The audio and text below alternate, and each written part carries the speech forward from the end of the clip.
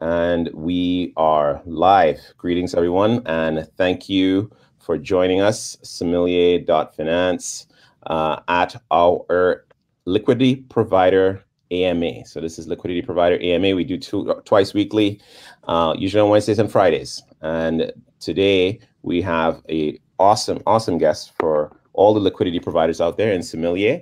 And if you want to know more about Sommelier, you can check us out at sommelier.finance. And we have an amazing lineup today. Two great folks are joining us. Zaki Manian, co-founder Sommelier, and as well as Haxor. Hacker, you're going to correct me because I'm such a boomer. Hacker from Method Finance. And today we're going to talk about NFT vaults and liquidity mining with NFT vaults. We think it's something awesome. It's so perfect if you're looking to understand Uniswap V3, and Method Finance has been doing this for quite some time. So we'd love to essentially learn more about what they're doing, share it with the community so that you can get involved. Also, I want to make sure, Hacker, are we going to need one piece of alpha? I know that Method Finance is doing some cool stuff. So if there's any secret alpha you want to drop on this stream, you can do so. And Zaki, you can do so as well. So everybody says the greatest thing they like about these broadcasts is the little alpha nuggets that folks get and they jump on and they get to take advantage of. So if you're here and you're listening, there is alpha for you. So first of all, let's start with introductions. Zaki, greetings. Welcome. Happy to be here. I'm Zaki, co-founder of Sommelier, working on bringing the protocol to life, fixing test cases right now. You know. That's right. And Sommelier Protocol, what does Sommelier Protocol do? Sommelier Protocol is sort of taking the Cosmos Bridge technology and using it to manage liquidity positions, Uniswap V3 and beyond. Awesome. Congrats and welcome. Next up, Haxor, how should I pronounce? Haxor is good. Haxor, yeah.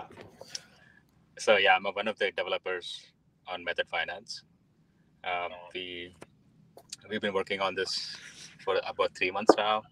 The idea is to, make liquidity mining more secure by, letting people lock their LP tokens in a vault instead of a staking contract. Excellent. And let's jump in. How long has Method Finance been around? When were you guys founded, and what brought you together to launch this initiative? We've been working in the space for about 4 years now. Been contributors to a few projects. We worked at companies that are well known in the space. So we've been keeping an eye on what's happening in DeFi and NFTs, and there are a few projects that try to bridge NFTs with DeFi, and we kind of took our inspiration from one of them, and we thought it is a really cool use case for NFTs. So we launched our first version, I think in April, the first week of April. Yeah, that the vault could lock any ERC20 tokens inside it. Right. The idea is to have Uniswap LPs or compound LPs, like anyone who is providing a liquidity to a DeFi protocol, stake their LP tokens to the vault and still earn the protocol token, the rewards that the protocol gives out in the form of the token. Of course. Now, what was the demand that you saw that people wanted to stake their LP tokens into the NFT vault? Like, what happened that said this is something that we got to do this? Well, to be honest, it's a net new concept. It didn't exist before we built this project. Like, people were familiar with a few projects that are trying to do the same thing. But I think the major concern we are trying to address is try to reduce the surface area for attacks, right? So there have been rug pulls. There have been bugs in staking contracts that allowed people to withdraw the LP tokens and get more rewards than they should have. So yes. We saw this as an opportunity to kind of do the whole liquidity mining in a new way. And yeah, we found traction. And I think in the first day or the first 24 hours after we launched, 1,000 NFTs have been minted.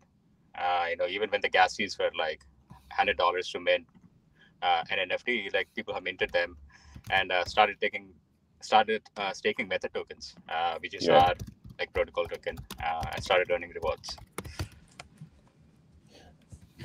And I guess, once you started doing this, how big has the NFT vaults grown? So how much liquidity or TVL have locked into Method Finance? I think at its peak, we had around, I think in the high single-digit millions or low double-digit millions. I don't know the exact number, but so that was when we had the APY very high, right? Because we were a new project and a lot of people didn't know about it. So we had a constant rewards per block. And they're proportionally distributed. So there are not many people who are participating in the program. So the per head APY is pretty high. So we're working on getting some partnerships in place, which I'll drop the alpha at the end of this AMA. Of course. So I think that will be the first use case the first case when where an external project actually uses the vaults we built. Now I see that you guys talked about the universal vault standard from Ampleforth. What's that about? Can you tell us a little bit more? So they're trying to standardize a way for external like DeFi projects to interact with something. This is something called a vault, right? So you can think of vault as a wallet that that is programmable. Great. So if you look at MetaMask or Argent or any of these wallets, they're not super programmable. They can be integrated with DeFi protocols, but there is no standard interface to interact with the vault or the wallet. So that is what the Universal Vault standard is trying to do, is to create this generic standardized interface so that developers can easily build integrations with the vault itself.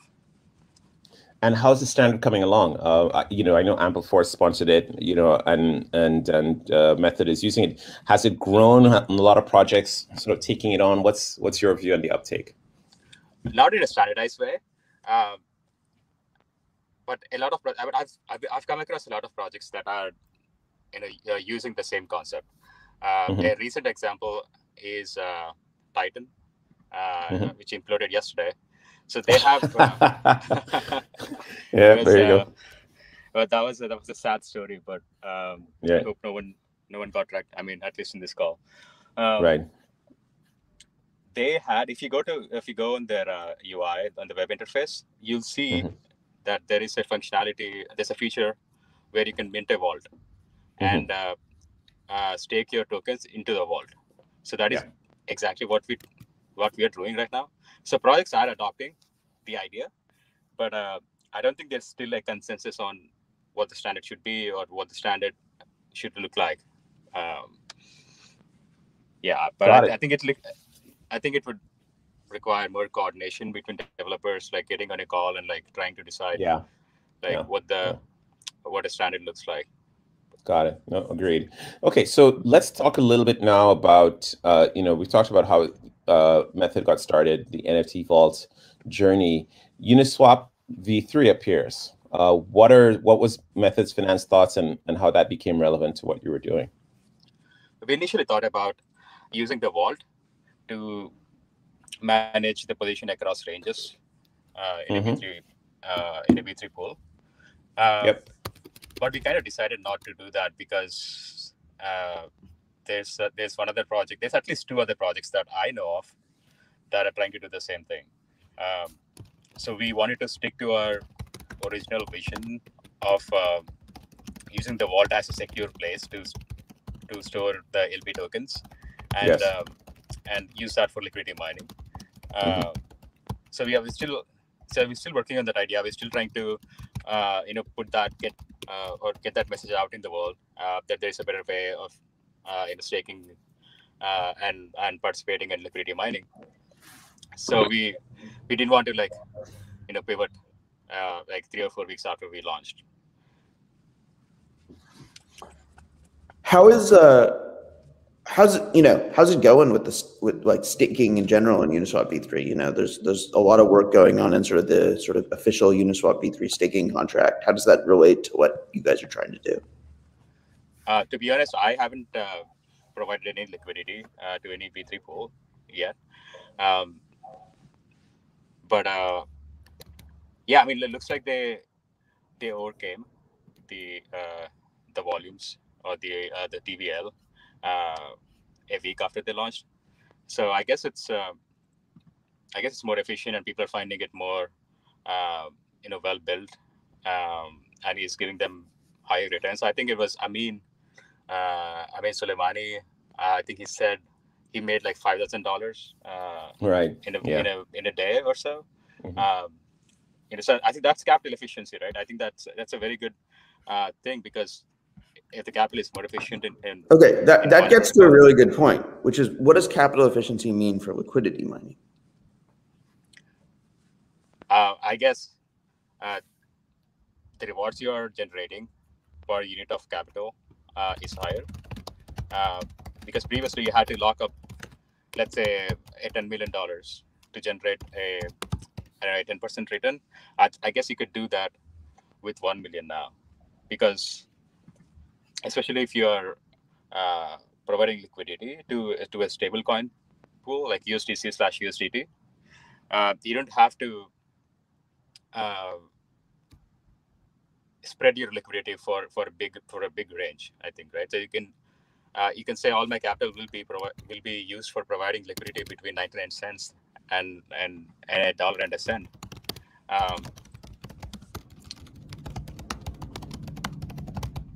Yeah. So I guess okay, so that's good. One of the things I'm making sure I understand is that you have a staking contract on or you're doing liquidity mining on your NFTs. The question then I have is your approach effective in the Uniswap, or have you tested it in the Uniswap V3 world? And you said you had a roadmap, but is there a strong commitment to your team to continue to explore your particular approach to liquidity mining on Uniswap V3, or maybe look at others or something else? No, we're not doing anything with Uniswap V3. Okay. I think like Visor and Elixir are the two projects that I came across that are trying to do it. Yep. So I guess there is no need for us to do it also. So I haven't explored like how to maximize returns, and I'm not super familiar with how as Zaki was asking, like I don't know how providing capital to a specific range generates higher returns per unit of capital deployed. So we haven't been exploring that space because other people are working on it. Yep. So yep. Got it. So when we think of what's next for Method Finance as we crank through the second half of this year, what's your vision for where you want to take the NFT vaults of Method Finance and how it will sort of grow and continue to flourish in DeFi? We want to get a few external projects or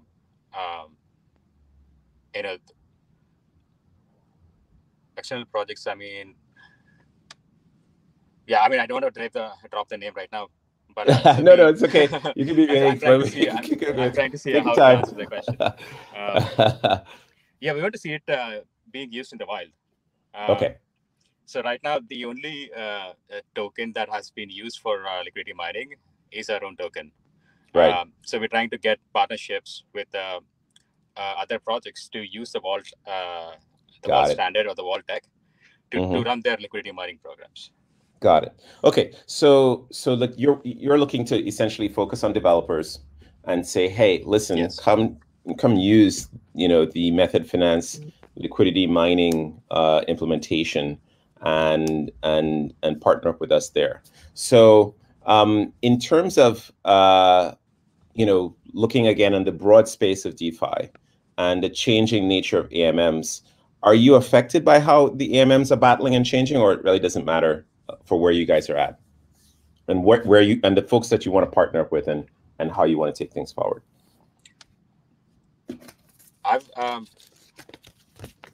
That's an interesting question. I think as long as there is a concept of a pool and people are providing liquidity to the pool, there is going to be something that represents their share in the pool, which right now is the LP token, right? So as long as that doesn't change, what we're building will still be useful. Maybe we'll see a new design for exchanging value that doesn't involve a pool. In that case, then we might have to see how to modify our tech or what we're building to suit that use case. Got it. Thank you. That's awesome. And how big is your team right now? Just curious, a little bit more color on the team. I know there's some team members there. You had a new UI UX. You had a rebrand that looked really awesome. Congrats. How big is your team? We have 5 people. Got it. And are you bringing more people on? Are you looking for more folks to join and come on the Method Finance journey? Yeah, there is a rough idea right now to create a DAO and come up with an incentive mechanism for anyone to contribute to the project in terms of writing code, writing docs and creating education materials, all of that. So we might not hire anyone full-time. We're more kind of looking for a DAO structure where people can contribute what they can and get paid for doing that. Got it. All right, cool. Zaki, any questions from your side before we jump to the audience? I'm good. Okay, and so Zaki, just your thoughts. You're seeing a lot of work being done on staking and liquidity mining in Uniswap V3. What's your thought about the Uniswap V3 staking contract progress and what eventually will be available for? I think we found a couple of interesting market dynamics, right? On one hand, there are a lot of projects that have their liquidity LP tokens sort of locked in to Uniswap V2 or Sushiswap. So the migrations are going to take some time and maybe potentially driven a lot by new projects into the Uniswap V3 world. But I think projects are also going to quickly realize that they can get sort of a lot higher. Once you get your Uniswap V3 liquidity mining program tuned right, you can get a lot higher impact than in V2 and that I think is going to sort of unleash sort of a new generation of liquidity mining innovation. So what is your view then as to how capital efficiency will impact liquidity mining in this new Uniswap V3 NFLP world? So I think there's two things. I think one piece of it is that there's going to be a sort of there's going to be a general market for make it easier to liquidity mine, because the sort of direction that Method Finance is going in is building tools for liquidity miners, treating liquidity mining is just going to be liquidity mining is going to become just standard part of sort of DAO operations. It already is, and it will go further than that. But again, there's enough complexity here that it needs to be sort of bundled and repackaged. And there's going to be sort of allocations of liquidity mining to automated vault solutions. Put your liquidity in this vault. The vault will ensure that it is concentrated appropriately, and we'll just reward you for going to the vault. And you'll see vaults from Sommelier and Elixir and Visor that enable this form of liquidity mining. And then on the other side, there is probably going to be a space for having a program of, letting people just choose their own ranges, which is more like the Uniswap V3 staking contract. Right. And so I think once these things are up and running, DAOs can just instantiate tokens into allocations between them, and then sit back and kind of know that their token is going, that the liquidity for their token is going to be taken care of. Got it. Which leads me to ask then, is there a world in which maybe a Method Finance vault can leverage Sommelier for automation and the validator set? Is that something that would be possible? I mean, the LP tokens from these sellers are going to be are very much like the sort of Uniswap V2 model. So if you can build a wrapper around Uniswap V2 tokens, probably the easiest thing to do would then just sort of start adopting automated rebalancer Uniswap V3 tokens, possibly to the same thing. So you can run a liquidity mining program where someone's like, hey, I want to liquidity mine V2 and a V3 vault. Yeah, no, that's an interesting Haxor. Release me to ask this next question. If you were to say, our focus is more on the V2 right now versus V3, and liquidity is moving to migrating to V3, is Uniswap V3 on the roadmap in the near future and a further along future for you guys? We definitely talked about it, and we want to be differentiated. So we want to build features that are not being offered by other projects. Right. But it wouldn't be too hard for us to, impart the V3 liquidity managing functionality to the vault. Yeah. So we definitely have that on the back of our minds. If the community wants it, if they want to, have this feature integrated with the vault, then they'll definitely build it. Awesome. Okay. All right. Well, let me see if there's any questions from the community. Let me check in on the Sommelier channel, and let me check in on the Method Finance channel. And I think somebody was sharing they had some audio problems, and so thanks for letting us know. I think let me just ping Mario. Mario, any questions? And forgive me if anybody's hearing me type. I think other than that, we're nearly there. Checking in. And okay, so no questions from community. Maybe also because I had some technical errors on Periscope here. But again, this is new for us, so we're making sure to see which is the medium that will be best. Okay, I think all right. So now it's time for alpha.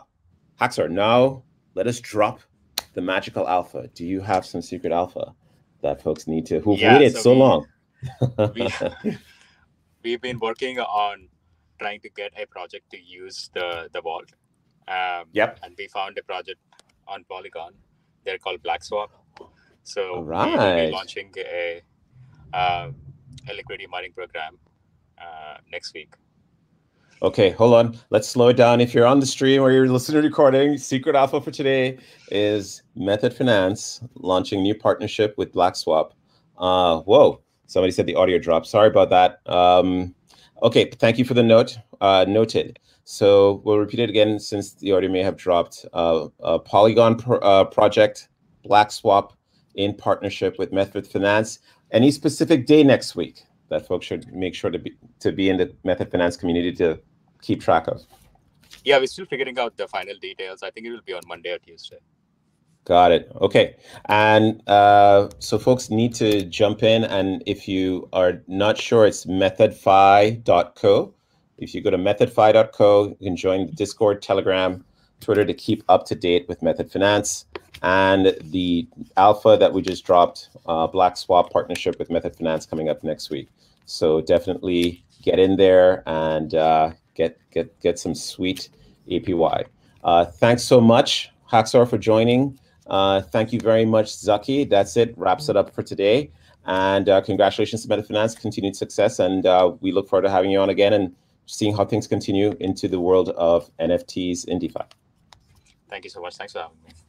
Thanks. See you guys. See ya. Bye-bye.